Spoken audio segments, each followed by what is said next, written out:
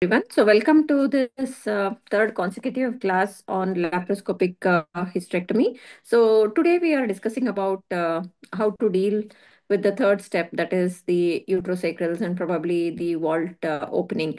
So, I think, as I told you in the first class itself, like doing TLH safely and doing it within 40 minutes along with the vault closure, the suturing is a dream for every gynecologist who is trying to do laparoscopies. I think that is one of the goal points for many of us. And we all get stuck, or even I remember in my journey that we took a lot of time to understand as to how to open the vault, and a lot of like trial and error will go on, like with the vaginal tube, without the vaginal tube, how to do it, where to give the cut, and how to manipulate the uterus, whether to use the myoma screw, whether to use the vaginal manipulator. All these things, like unless we try it out, we will not be able to I think master any of those techniques, especially depending on what is our comfort.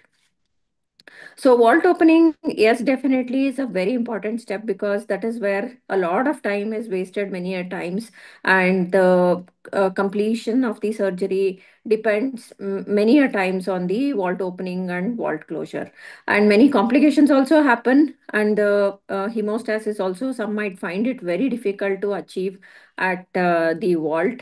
So this is actually a very, very important class, but I would request Dr. Jay to keep it short and to only practical points. And he has a certain technique that he follows where he can open the vault so quickly that I think it may not be possible for any of us to do it with that speed. But I think it is the principles that is more important, and what little steps that he advises us to do. I think that is very important. Yeah, please.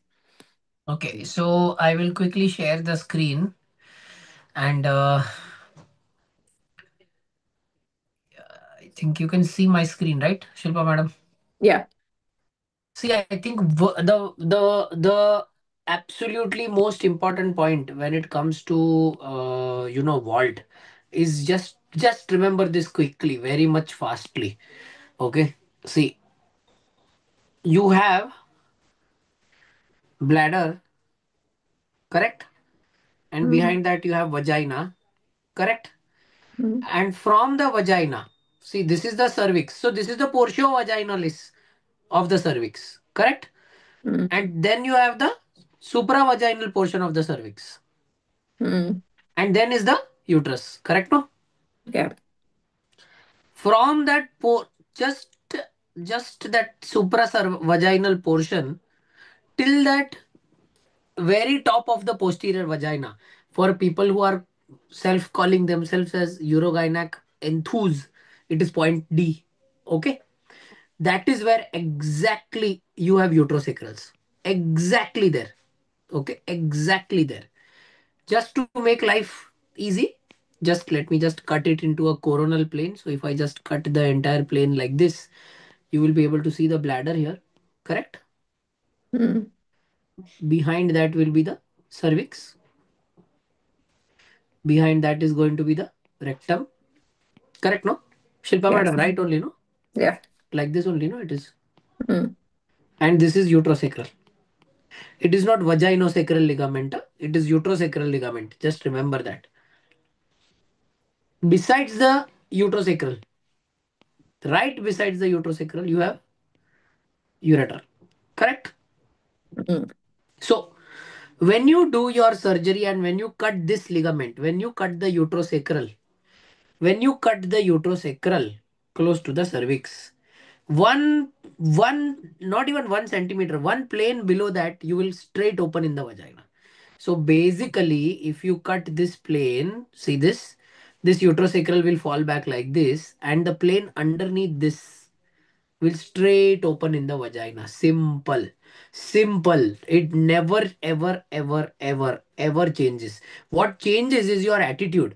Many a times people do not want to cut the uterosacrals because they are worried that if they cut the uterosacrals, just in case they are aggressive by mistake, they will damage the ureter. Remember, you can damage the ureter when you cut the uterosacrals only in two situations. One is if you deliberately want to damage it. That is the most common situation. And second, where even if you are not deliberate, you will 100% damage it, and that is endometriosis, because people do not have a habit of something called as lateralization of the ureter. Okay. Now, after you understand that, straight we will go on to the how to open the vault. See this. Straight onto the vault. Nothing else doing at all. Only.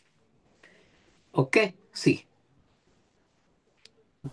It will keep on going out. See this so beautifully. It has just exited everything.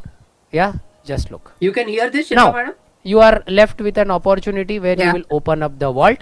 So whenever it comes to opening up of the vault for such a large uterus, right? People would say that what would be the uterine manipulation which we will use. So nothing. Honestly, this is where the uterosacral is adherent to the vagina. Can you see that? This is where the uterosacral is adherent to the vagina. See this. So you go to the uterosacral, cut. That's where you cut the uterosacral. You disconnect the uterosacral from the posterior vagina, which we have done. That means this is the vagina. Yeah. This is the point where the vagina will open. See this. Exactly here. Once you disconnect, you will have the vagina opened up here.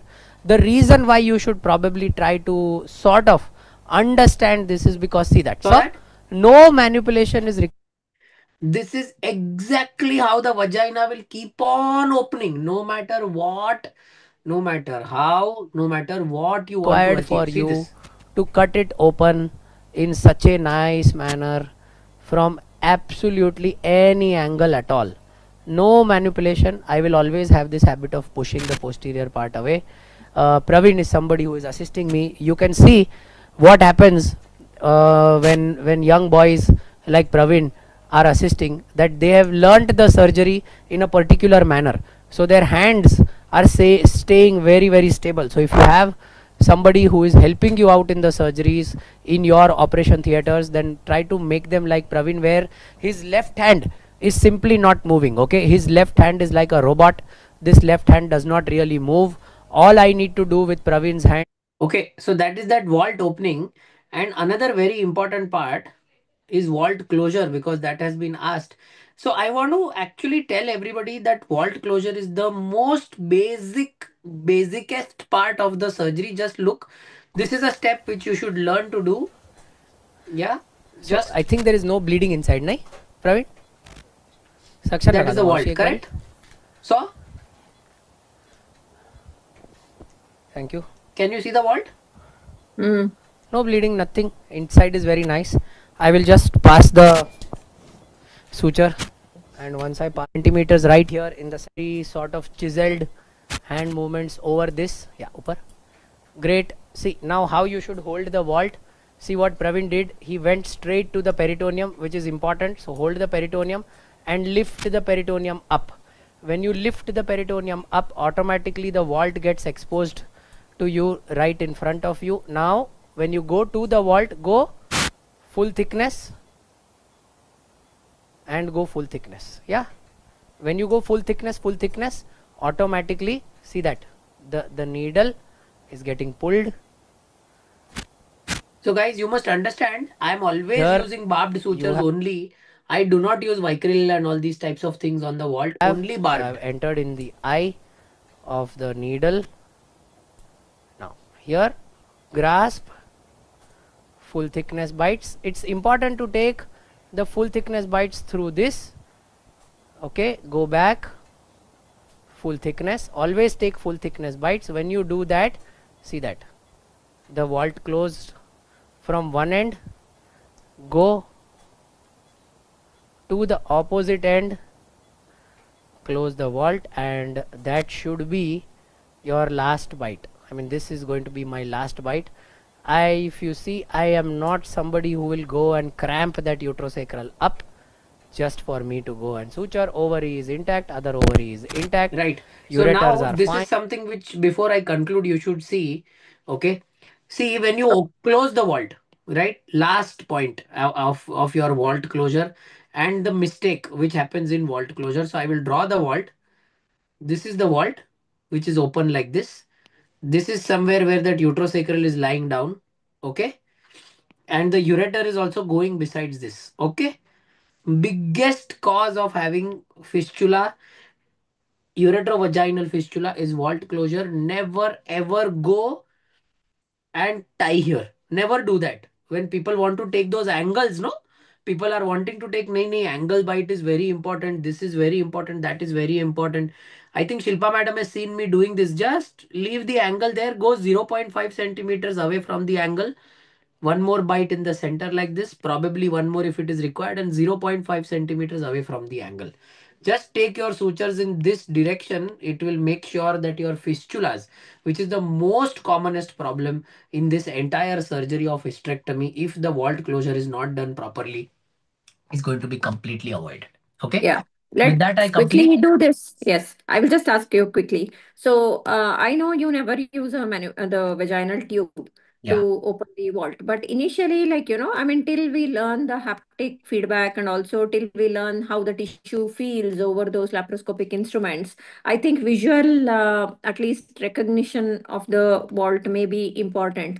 So, do you think, like, putting that vaginal tube, does it really like reduce the complications of the fistulas, or Not at does all. it help in identifying the vault much more easier in any cases or in Not at any all. special situation? Okay. So the second thing is like you open it directly with the bipolar shearer as you showed. So initially, like, everybody wants to do this like monopolar usage on the vaginal vault. So what do you think, like, I mean, is it like initially we were told that the bipolar will cause a lot of like post hysterectomy discharge through the vagina and there will be a lot of charring. So monopolar is much better. So what is your take on it? Charring can occur based on how badly or nicely you use the instrument and not on the source of energy. Mm, You can have charring with monopolar also, madam. You can have charring yeah. with True. bipolar also. So it is nothing to do with monopolar, bipolar. It is just how well you are using the instrument. Nothing Yeah. else matters. Yeah, true.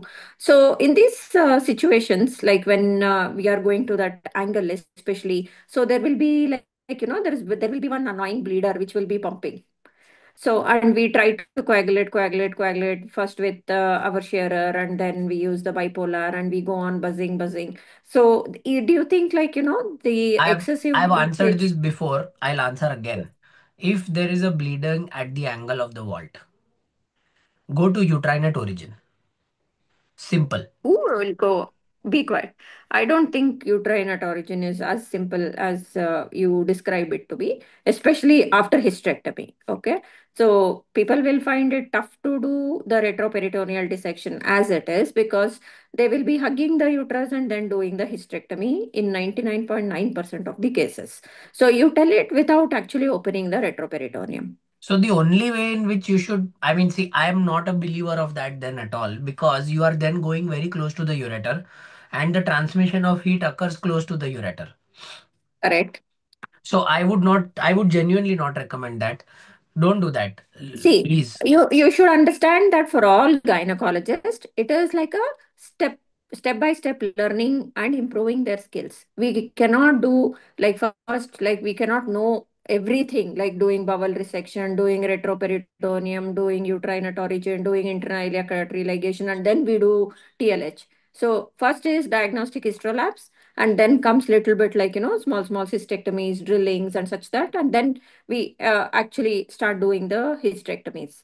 So in that, I mean, retroperitoneum may not be a major part of training for many gynecologists. So that is why we see so many fistulas which are referred to us.